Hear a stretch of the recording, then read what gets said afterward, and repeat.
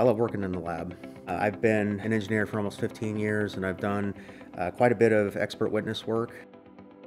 My name is Sean Berg, and I'm a senior materials engineer and also the current lab supervisor for our materials lab. Actually, in my experience, having a lab like ours is not really a common thing that many engineering firms have. With the new capabilities, we've been able to do increased mechanical testing in addition to chemical analysis.